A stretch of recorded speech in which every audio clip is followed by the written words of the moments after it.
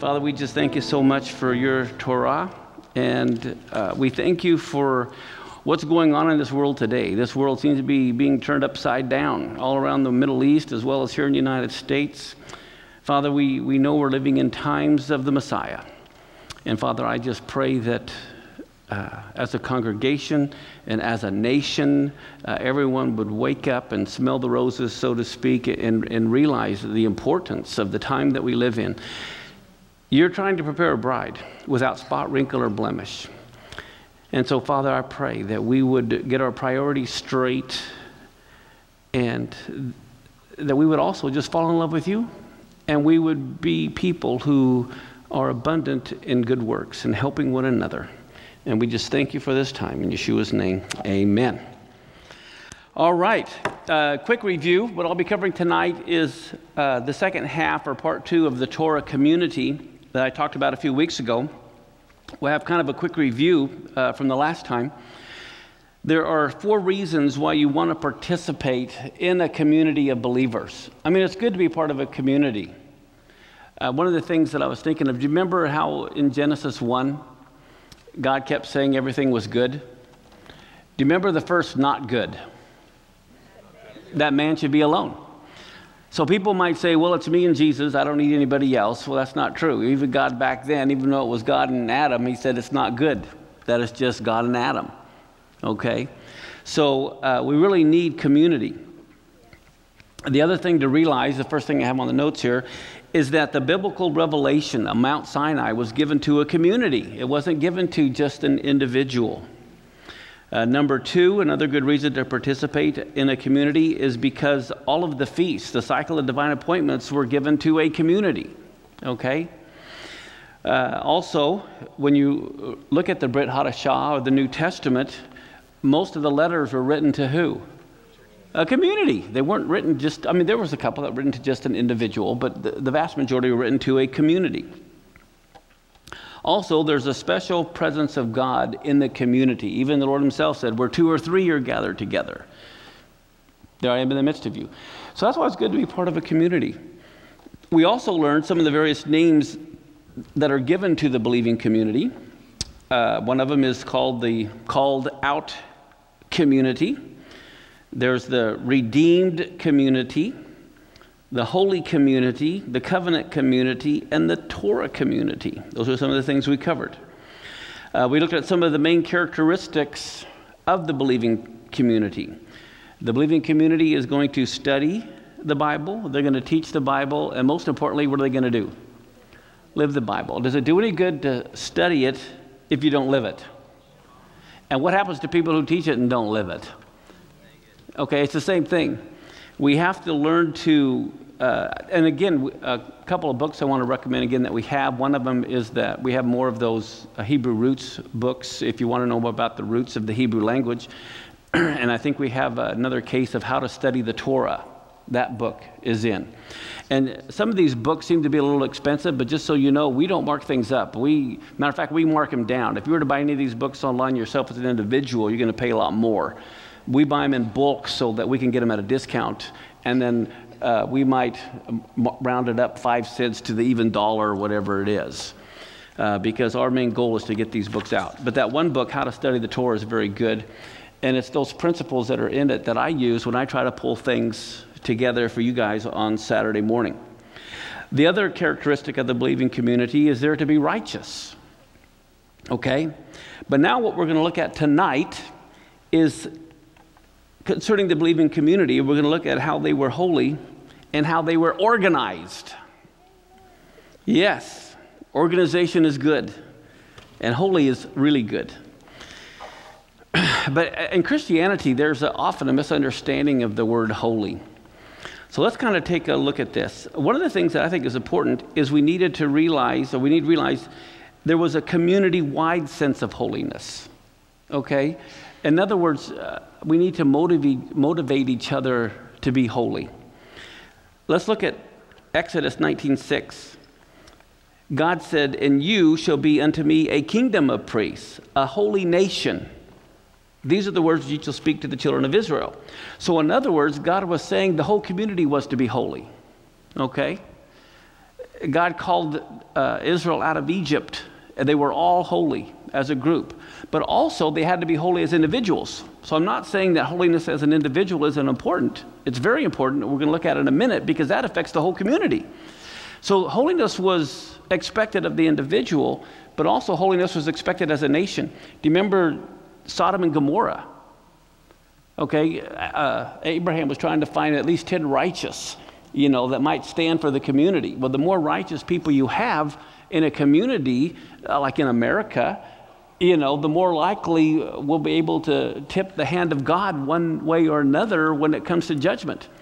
And who knows, if you as an individual might be that one more that's needed to keep judgment from falling. So that's why it's important for the whole community to be holy, but also for individuals to be holy. If we look at Joshua chapter 7, verse 1, it says, "But the children of Israel committed a trespass in the accursed thing, because Achan, the son of Carmi, the son of Zabdi, the son of Zerah of the tribe of Judah, took of the accursed thing, and the anger of the Lord was kindled against the children of Israel." Do you guys remember that whole story? Here you have the whole congregation was to be holy, but one individual affected the whole nation. They were all judged because of what one person did. So you can see how some people say, well, I'm not hurt anybody but myself. You ever heard that before? Well, people don't realize when you sin, you affect more than you. You affect your spouse, you affect your kids. Especially with verbal abuse, emotional abuse, all these things, people need to realize you have an effect on people. And individuals can affect an entire community. Individuals can affect an entire nation. Think about this. What did this whole riots going on in the Middle East started with one guy lighting himself on fire. And I mean, my goodness, the whole world is upside down. So look at Joshua 7, 10 through 13. Here the Lord says to Joshua, "Get up. Why are you lying on your face?" That's kind of a good point too. I mean, prayer is important and we need to cry out to God. But sometimes God says, why don't you get up and do something? Okay, so there's a balance in all of this. He said, look, Israel sinned. They've also transgressed my covenant, which I commanded them. They've even taken of the accursed thing. They've also stolen. They've dissembled also. They put it even among their own stuff. Therefore, the children of Israel could not stand before their enemies, but turned their backs before their enemies because they were accursed. Neither will I be with you anymore, except you destroy the accursed thing from among you. Get up, sanctify the people, and tell them to sanctify yourselves against tomorrow, for thus says the Lord God of Israel, there is an accursed thing in the midst of you, O Israel, that you cannot stand before your enemies until you take away the accursed thing from among you. So here you have one guy, and it affected the entire nation. They lost in battle. And you look, at some of our battles, some of our wars, Israel's battles, Israel's wars. I thought it was pretty good. I don't remember who it was, but one of the leaders of the Israeli government recently said, we need to depend on God and not on the other nations to win our wars now. And I think that's a good thing. I think that's very huge. And so we need to realize that we need to have a commitment to individual holiness because that affects everybody. What does it say? Little leaven leavens what? Okay, and so we do think that as an individual, a little sin in my life affects my whole life. But guess what? A little sin in a congregation can affect the whole congregation too. How many churches have you seen fall apart because somebody molested somebody's? Or whatever. Something can happen and the whole place can just go to pot and everyone leaves and whatever. Or, someone ends up ripping someone off of a lot of money or something like that. Or who knows, whatever it is, adultery, whatever. There's all kinds of things. But that's why we need to, first off, we need to see we're all in the boat together. We're all in the same boat. We're all rowing together. And you can't have one person drilling a hole in the boat, okay? That affects the community, okay? So we need to encourage each other, support each other, and say, please don't drill a hole in the boat. All right? Now, the other thing we need to realize is God's standard for holiness is the same and has never changed. Is God the same yesterday, today, and forever? Was he holy back then? Is he holy now? Did he tell them back then to be holy for I am holy? And what do we see here in 1 Peter 1, 15 and 16 in the New Testament? But as he which has called you is holy, so be you holy in all manner of conversation, because it is written, be ye holy, for I am holy. So here we see holiness is just as much a part of the new covenant as it is the old covenant. It's the same covenant because it's the same God. And so he wouldn't say, okay, now you don't have to be holy. Now, I think part of the problem we have is an understanding of holiness. Let me give it to you this way. If I were to say something is clean, what is the opposite of clean? Now, what's the opposite of holy? No, it's common. Holy means to separate. So sometimes we look at, something that's very bad, and we think if I'm not bad, I must be holy. If you're common, you're not holy. And that's what we really need to realize. Holiness means to not be common, not to be bad, not to be unholy. That's not what it means. Holiness means don't to be common anymore. When you find there are just as many divorces in the church as there is outside of the church, it's now common. There is no holiness. When you find, look at some of the leaders of congregations who have fallen. Everything. But we have to be more than not bad. I look at it here. Okay, here's bad. Everyone, I'm a good person. Well, that's common. Okay, so it's not just being bad, and it's not being common. Being holy is over here. And I think the problem that we have today is the line keeps moving. So what keeps us? Okay, the line keeps moving. Think about like in a tug of war. Think of here's the line, and we're in a tug of war, and here's the little rag hanging down, and we're trying to be. Let's say this is common right here, and the evil is trying to pull us toward common or toward unrighteousness. But we're trying to be holy, and we're trying to pull this way. Okay. But the problem I see happening in the world today is the flag is moving. And so we end up moving with it, and so we're going downhill, and we think we're holy because we're better than these people here and this people here, but we've just moved 30 feet this way. Holiness was to be a way of life. As far as even in regard for life, okay? If we're holy, common is, abortion is fine. Holy is, no, we have a regard for life. It's not fine. I'm reminded of, I don't know if you guys heard about this. There's this crazy person in San Francisco. There are several crazy people in San Francisco. But this one in particular was saying, do you remember we got Hanukkah coming up? Purim's coming up, but we also have Hanukkah, this coming around the corner. But one of the things that they said, they forbade the Torah, right? They forbade the Sabbath. If you follow Torah, if you kept the Sabbath, if you circumcised your kids, you were killed. Just last week, I read in the news, there's a guy in San Francisco who is trying to outlaw circumcision. They're saying it's with a year in jail and a $1,000 fine if you circumcise your kids. Now, this reminds me of what was going on during Hanukkah. They were trying to outlaw these things of God. And this is just craziness. But anyway, we need to have a regard for life. We need to have, as far as holiness, in the way we value life. Holiness also was to be in our families and in our society. And I think in a lot of ways we've lost the idea of holiness within our families, especially in our society. We need to have holiness in our worship.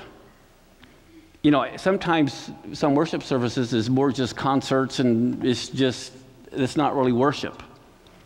They're more entertainment. We need to have holiness in our jobs. Now, sometimes that's kind of difficult, but how many of you know, especially if you're around construction workers sometimes, you get in some jobs where it's like, oh my goodness, how can I live like this, work like this? But we need to be holy in our jobs. In other words, we need to not be common. If you're common, that's not holy. If you're just like everybody else, you need to stand out. This kind of reminds me of a situation when I was in the Agape Force. I just gotten saved. I was like 19 years old. And what we would do as a group, there was like 10 of us, and we'd go to different cities and we would witness, or we'd go and collect food at one door and then give it to the people at the next door. You know, it was just whoever needed, whoever wanted to give would give. But we evangelized. We were on the streets witnessing and the like. But one of the things that we would do in the evening, we would go into the same, like let's say we were in Chicago for a week witnessing, okay? We would basically sleep on the floor for a whole year. I lived out of a sleeping bag in a suitcase for a year on the floor, sleeping, just full-time missionary type stuff. But what we would do, we would go to the same McDonald's every night to eat at McDonald's. We weren't really health addicts, but we weren't there yet. But anyway, what we would do when we were done eating, we would look around, we would get up, and we would clear off all the tables of all the trash that was still on the tables besides our own. And then we left, and we didn't say a word. And the next night we'd go in there, and again, when we were done eating, we'd get up. We just wouldn't say a word. We'd get up, we'd clear off all the tables, throw the stuff in the trash, and go and leave. And the third night we'd go in there, and all of a sudden the manager comes up to me, or to us, our group, and says, "Who are you guys? What's going on here?" And so then we told him what we're doing, and he goes, "Well, tonight the meal's on us." But that is being different. How often do you see someone when they go in, they clear the other tables as well as their own? Again, this is just being holy. It's being set apart. That's what it means. It's just do something that's different. Did you guys that were here like that football video Saturday morning? Was that good? But that's what we have to begin to do, things that are different. I think the best type of evangelism is to speak when they notice a difference. When they ask you what's different, that's the best time to evangelize. We also need to be holy in our clothing. We need to be holy in our food. We need to be holy in our possessions. We need to be holy in our actions. I mean, the Bible says we're to speak the truth, but how are we to speak it? In love. And I think that's really important in the Hebrew roots movement, because sometimes we can get so much in the mind, that we end up battling with people rather than just speaking the truth in love. And you know what? And this is just my own perspective on some of these things. To me, it's relationships are what's important. Sometimes I would rather be wrong and keep the relationship.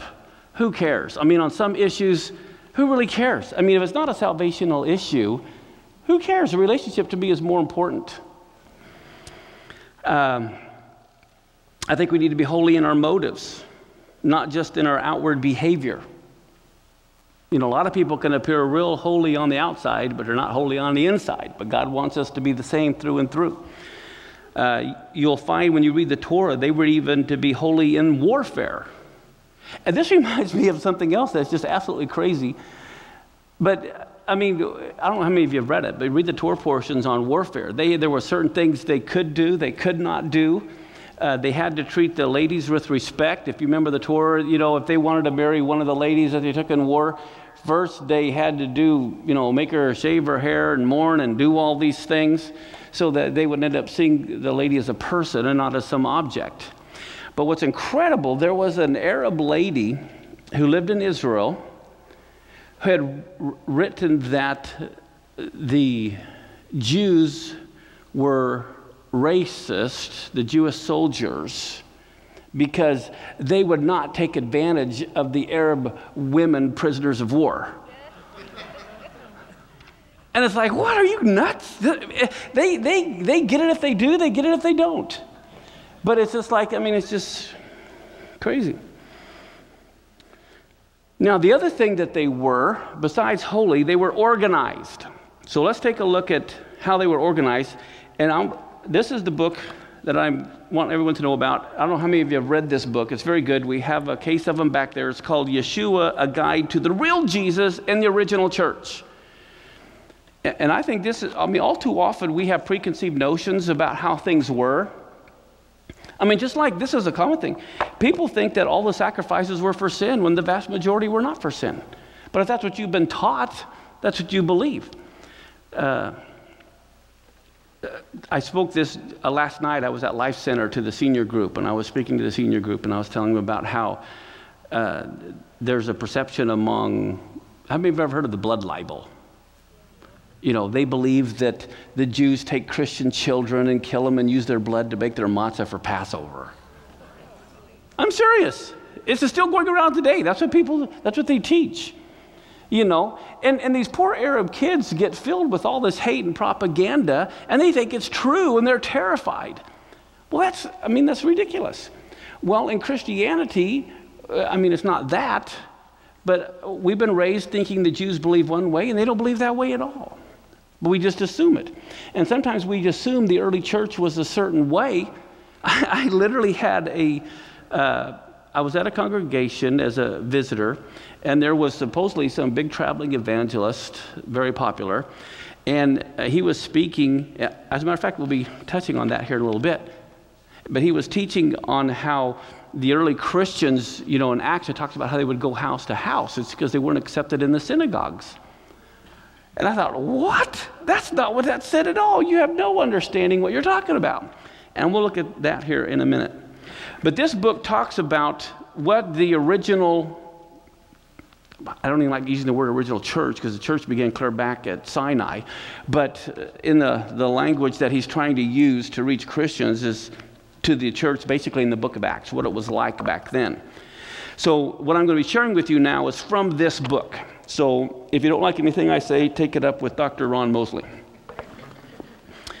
But what he wrote here, in a 2nd century historical writing, this is in the 100s because you don't count the first 100 years. So the 1st century is 0, the 2nd century is the 100s.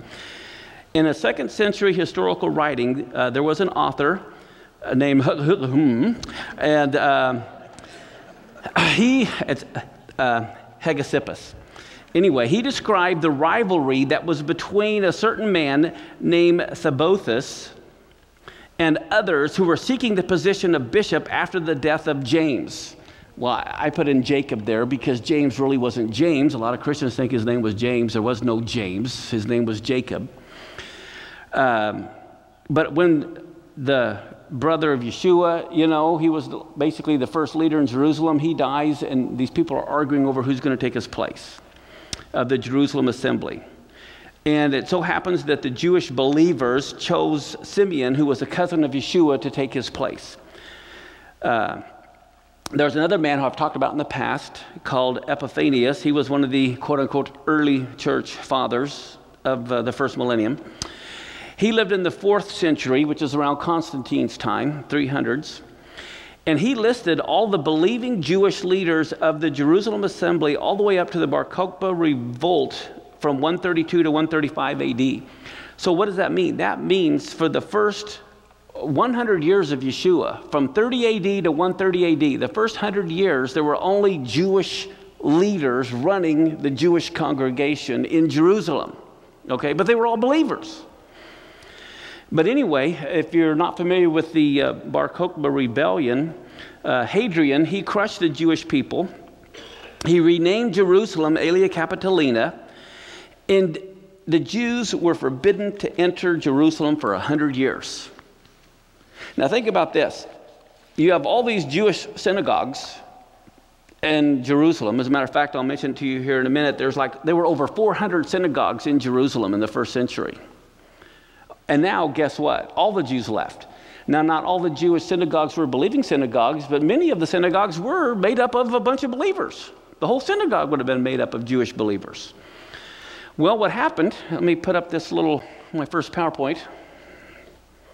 I'm not saying Petra, I'm saying Pella.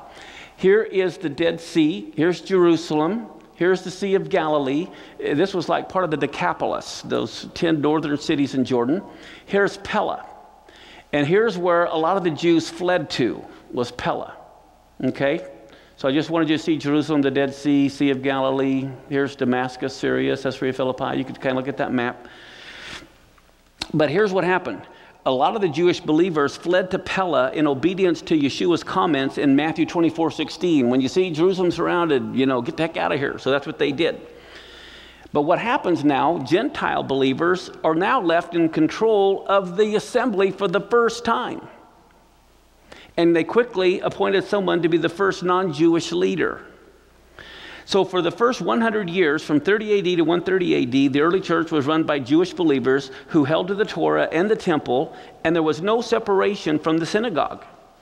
See, this one leader I was telling you about thought there was some big separation, and that's why they had to meet house to house. That's ridiculous. For the first 100 years, they met in synagogues. And there were over 400 synagogues in Jerusalem during the first century. Now, I'm going to put up another PowerPoint. I kind of have this in my notes, but if you want to keep it nice and organized. Here's how the early church was run, because the early church was Jewish. They met in synagogues, and here's how all the synagogues were run, and here's how the early church was run. There was the principal leader who was called the Nasi, which can also be considered as the president. They were even still called president rather than pastor as late as 150 AD. The Nasi was considered the administrator of the synagogue. Okay, then you have the public minister was called the Chazan. He was the one who prayed and preached behind a wooden pulpit. He did not read from the Torah, but he stood beside the one who did to always correct and to oversee that it was done properly. And he would select 7 readers each week who were well educated in the Torah. This group consisted of a priest, a Levite, and then 5 regular Jews. But look at this. The Chazan was known as the overseer of the congregation, or the angel of the church. So in Revelation, when they write to the angel of a church, this is the person they're writing to. They're not writing to some floating angel that's over a church in space. He's writing to the Chazan, okay, of that particular congregation. There were also 3 men known as almoners or parnasin, they were the ones that cared for the poor. They were also expected to be scholars of the Torah as well. There was another function in the ancient synagogue who was the shaliach, from which we get the term apostle.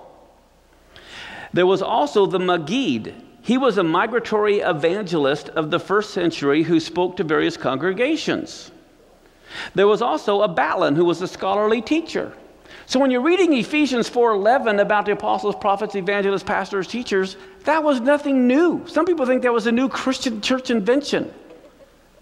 That had been going on for 1,000 years. Okay? This is what they always had. And then you have the Zaken. The Zaken is the one who provided counsel to the people.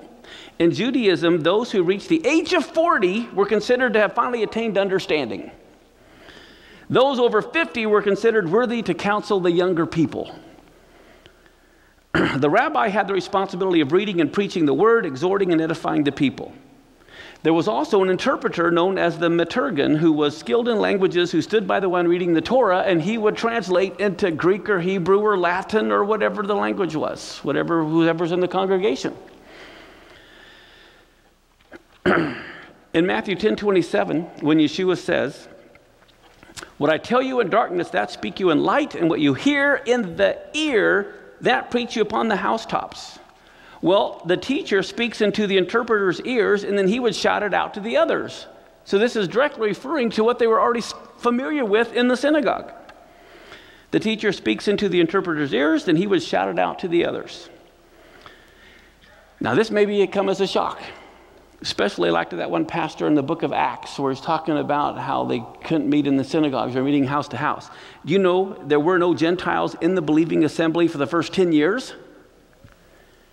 In Acts 10, think about this. In Acts 10, where Peter is strongly urged 3 different times, "Will you please go to Cornelius' house, a Gentile?" That took place 10 years after Messiah had ascended.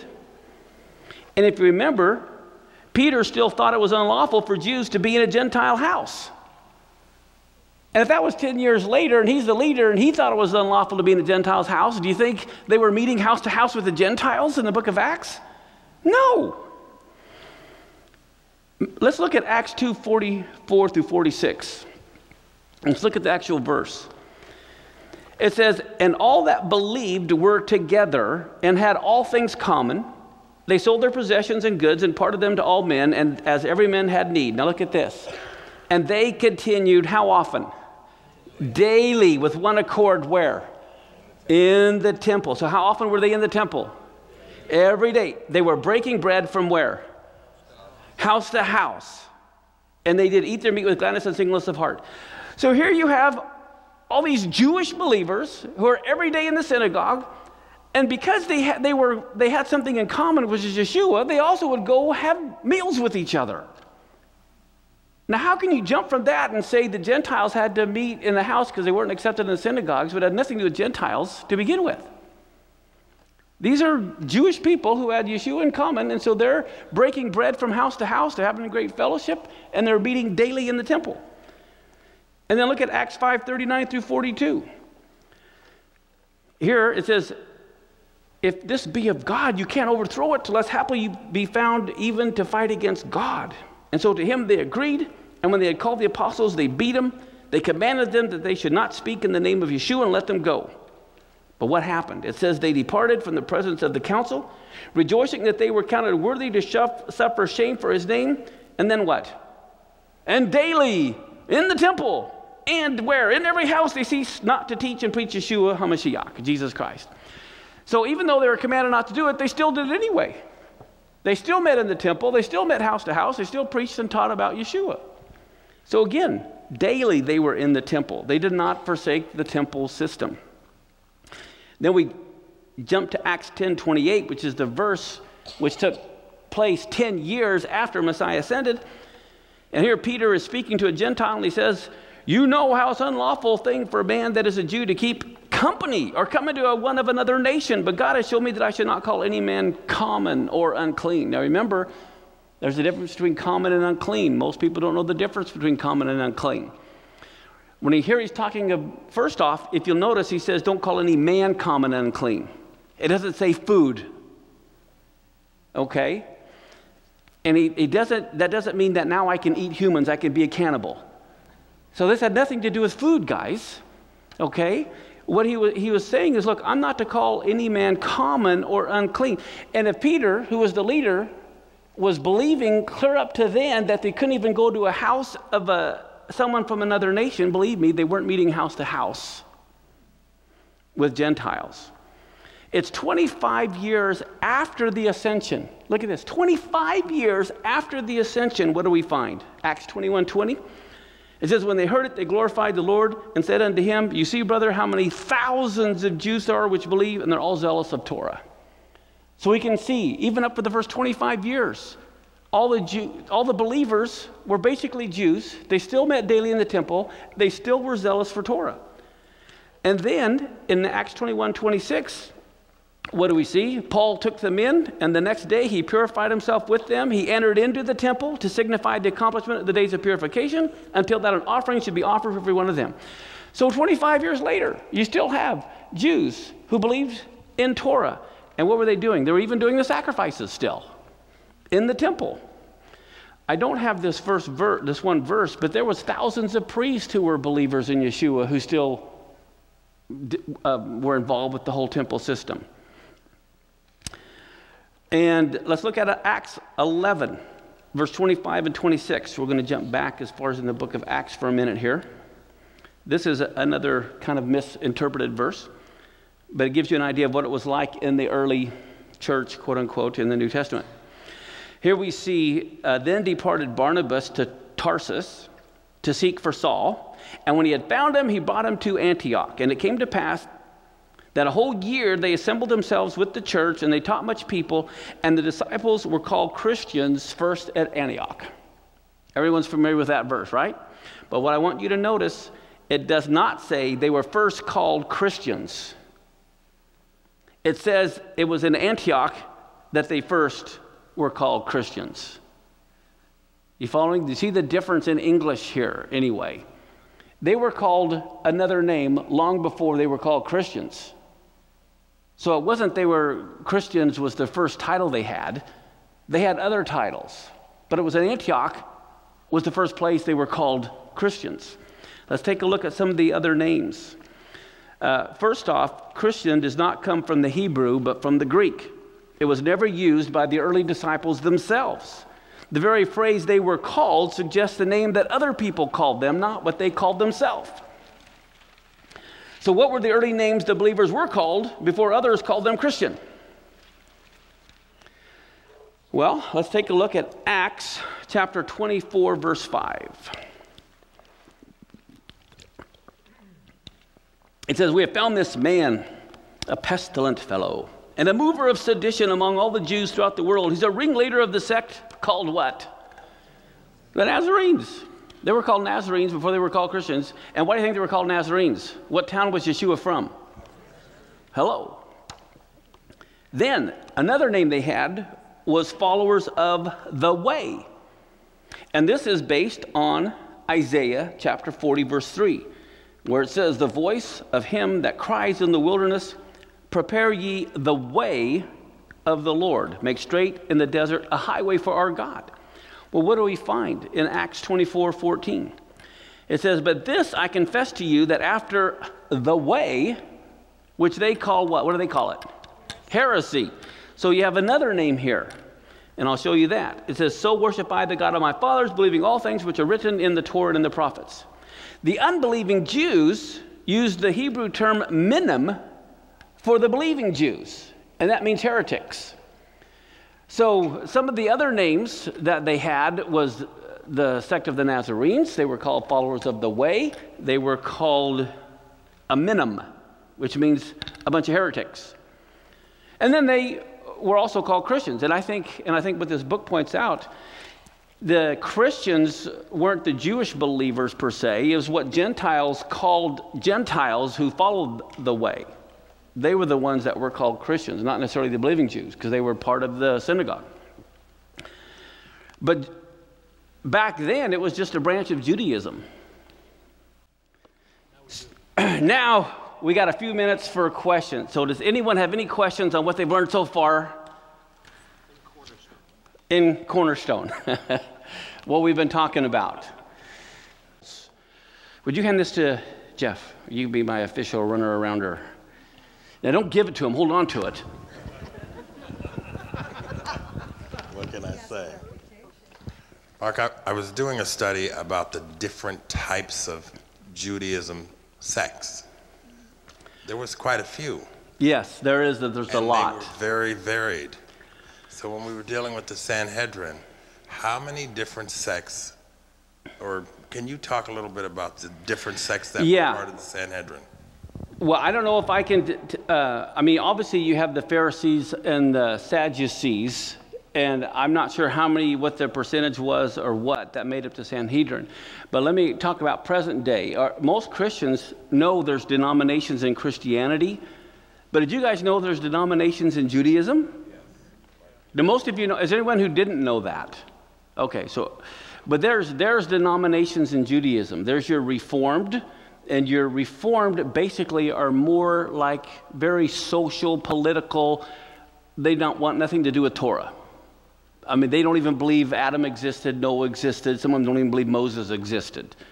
Your Reformed Jews are extremely liberal, okay? They don't follow Torah. Then you have like your conservative Jews. Now, your conservative Jews will follow the Torah, but they want nothing to do with the Talmud. Okay, and you have your Orthodox Jews, and they have the Torah and the Talmud.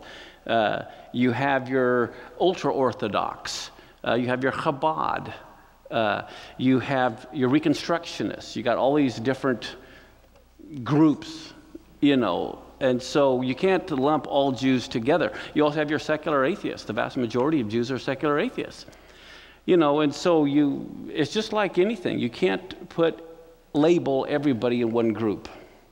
But as far as the makeup of the Sanhedrin, I'm not sure. You'd have to find out. Any other question? Testing. Okay. My thought earlier was when you were talking about holiness, the difference between being holy versus being good or bad, that concept. Well, some people you think when you read the Torah or you read the Word of God and you think, okay, I'm going to apply this to my life and I'm going to be good and I'm going to do all these things. What's the difference then being good in our eyes of what the Word of God says versus being good, doing the normal thing that people do as a good thing in our eyes today? How do we be holy or set apart continually versus just being good or bad? Well, I think how do we stay there? Sure. Well, a lot of people will do good deeds, okay? But I think holiness is more than just doing good deeds. It goes to your motivation. If you're just doing things, going to church, is that a good thing to do? But if you go to church just to sell Amway or meet a boyfriend or meet a girlfriend, you know what I'm saying? And so it's like, to me, true holiness is more than just doing good things. It has to be a good source. The source has to be good. What is the heart motivation for what we're doing? If we give, even to God, if we only give to get, that's not giving, that's trading. Yeah. Okay. So, yes, in the back.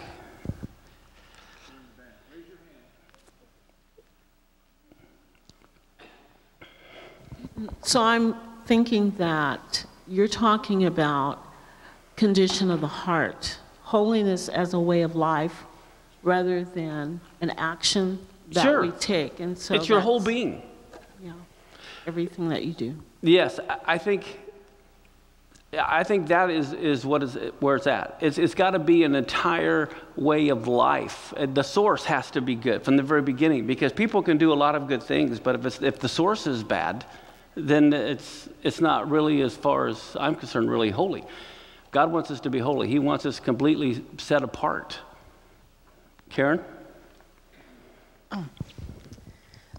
One of the things that helped me was the two things of walking after the Spirit and walking after the flesh. Walking after the flesh is when you depend on yourself, and walking after the Spirit is when you depend on God, and He's your source. Right. He's your resource of everything. Right. And so, like you said, it's motive, if it's done out of love, or duty, Exactly. I think so. I think so. I think just like if everything we're doing, sin is to miss the mark. Okay, so you have a target here and you're missing the mark. Okay, and then a lot of people think all sin is the same. Well, that's not true.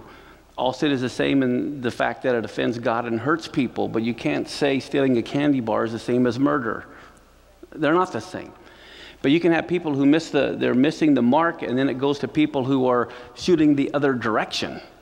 They're not even aiming at the mark. And I believe when we get saved or into a relationship with God, we've stopped shooting the other direction. We are now shooting the right direction. We may still miss the mark. Holiness doesn't mean you're never going to sin. We're still going to miss the mark, but our heart is right. Well, we're going to get up and we're going to keep going. But there's a big difference between missing the mark and going the completely opposite direction. Go ahead. So then, just to clarify a little further then, if we do the things that the Word tells us to do, and we do it with the right heart, then the end goal is to do it so it glorifies and edifies God. So that what we're doing is to go, okay, no, look, don't look at me. What I just did was not because I wanted you to see me, but what I did was so you would see God's love for you. That's why it says in the Bible that they may see your good works and glorify God who is in heaven. Yeah. So it doesn't say that they may see your good works and glorify you. But the problem is if we do these good things so they glorify us, that's not holy, that's common. Amen. Oh, yes, I see hands in the back, very back.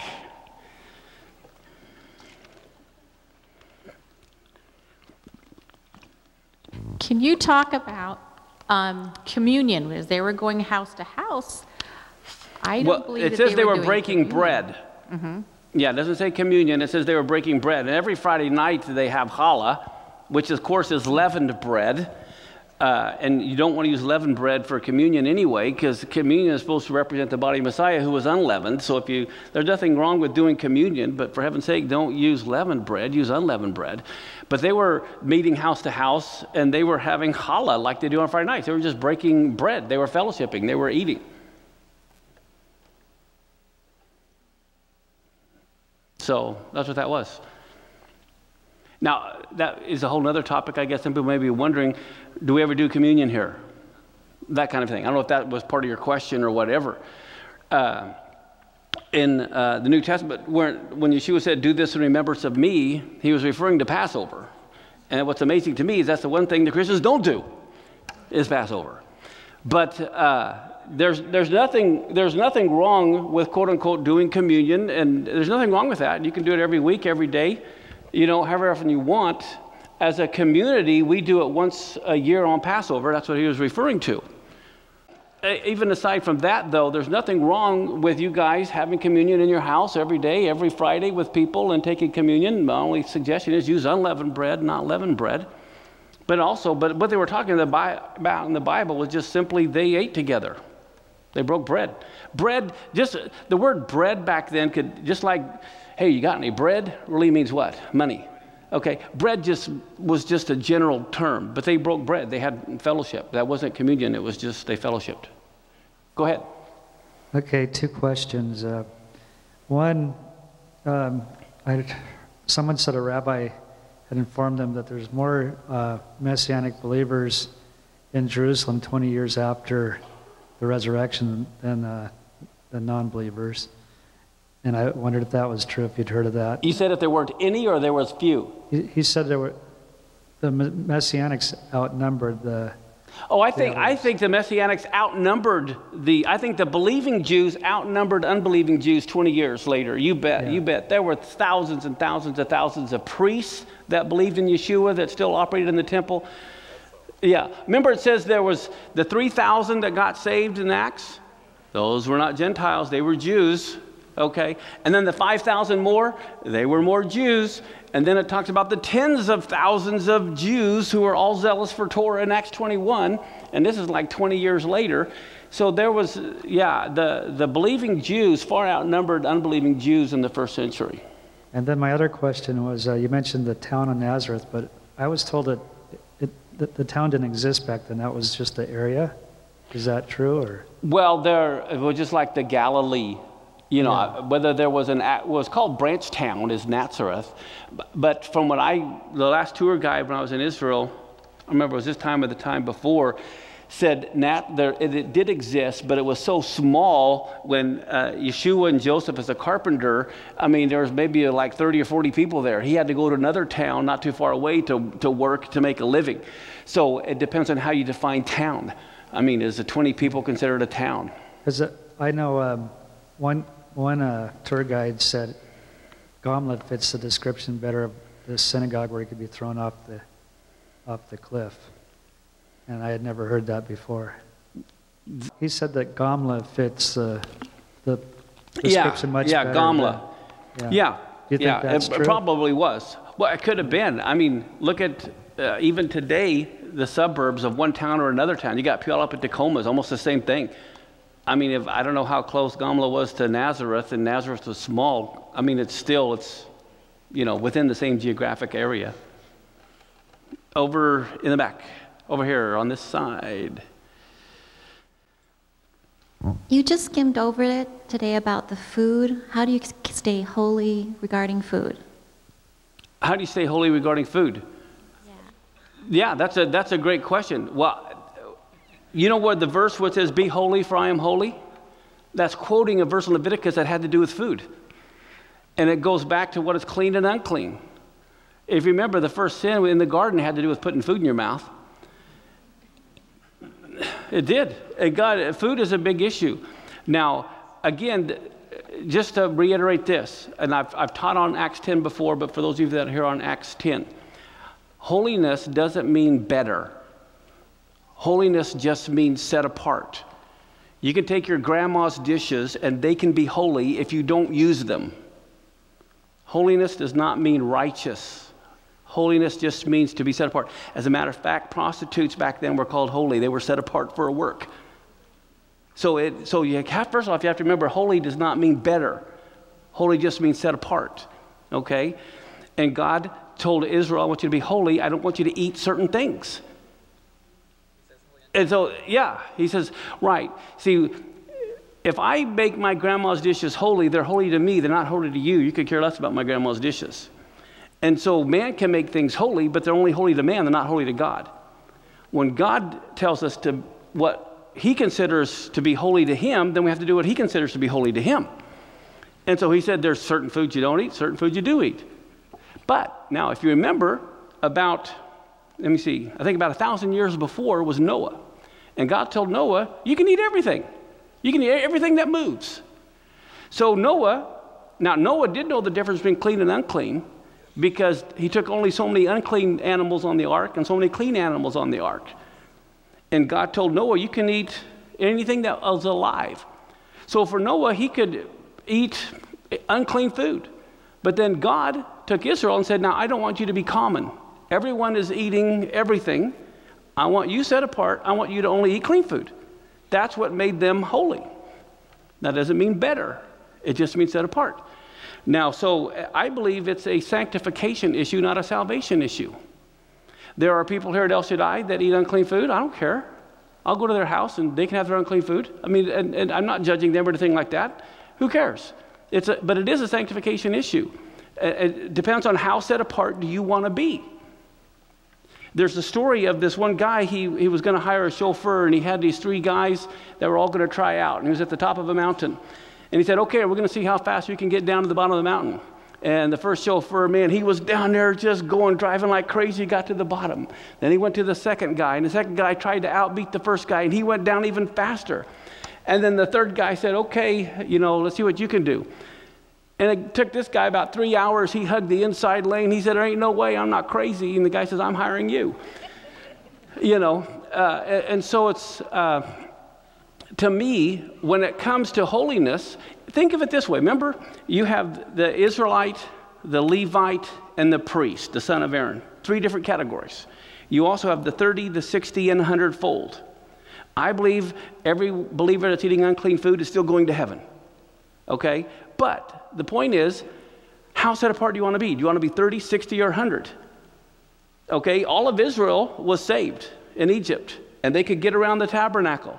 But only the Levites could be close, and they had to protect the people from the tabernacle. But then the sons of Aaron had to protect the Levites from the ark, or they would die. And then among the sons of Aaron, only the high priest could go in once a year. And so for me, it's not a salvational issue. It's how sanctified do you want, how set apart do you want to be? How close to God do you want to be? You're saved, you go to heaven, but how set apart do you want to be? But it's not just food, it's in all of our way of life. The food is just it's a small part of the whole thing. Yeah, it's our heart. How close do we want to be to God?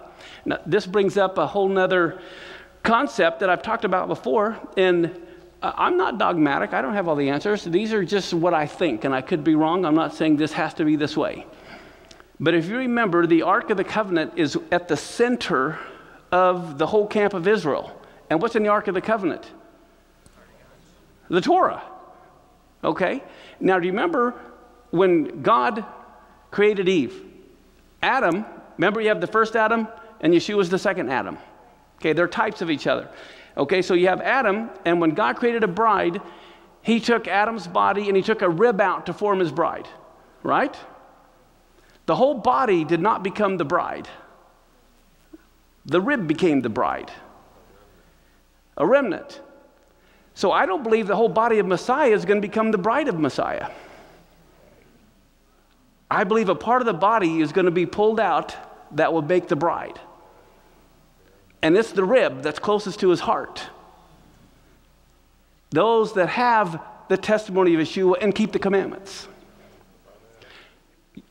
So all believers are part of the body of Messiah. Whether you eat clean or unclean food, do you want to be part of the bride? How holy do you want to be?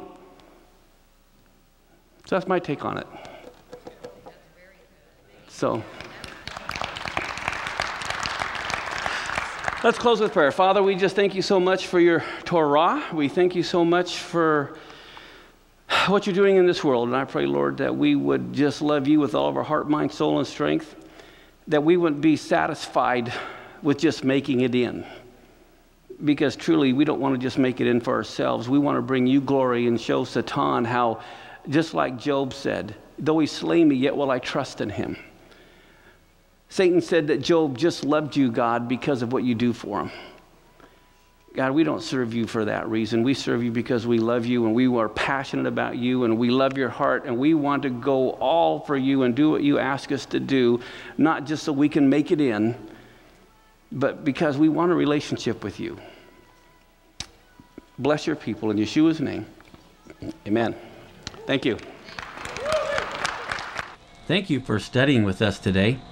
If you have any questions regarding the material discussed, please contact me at my email address. It's pastormark@elshaddaiministries.us. Be blessed and shalom.